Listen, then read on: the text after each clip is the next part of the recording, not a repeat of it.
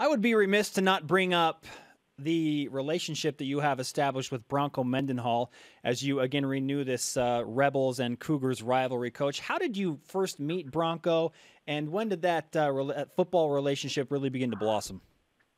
Well, Bronco and I worked together at Northern Arizona back in the mid '90s when we both were kind of getting into the business, and really enjoyed. I hope you would say the same thing, but I really enjoyed working with Bronco every day, and I just think he's a tremendous coach and a tremendous guy, and I think BYU is really lucky to have him.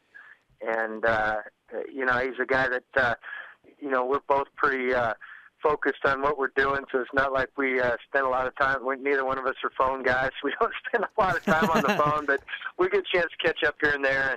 And then Bronco's wife Holly and I, we were all in college together at the University of Montana, and she is a wonderful lady, and so we have strong ties to the Mendenhalls.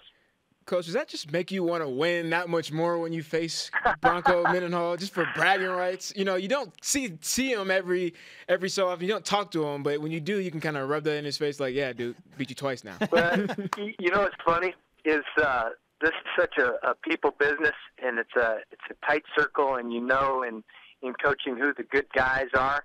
And so when you have a chance to beat one of your friends, you feel bad for them, and you know who the good guys are, and so you cheer for the good guys week in and week out. And so there's always a little bit of rub there. You do like to have a chance to win and beat your buddies, but when it comes down to the end of it, you don't like seeing your friends lose.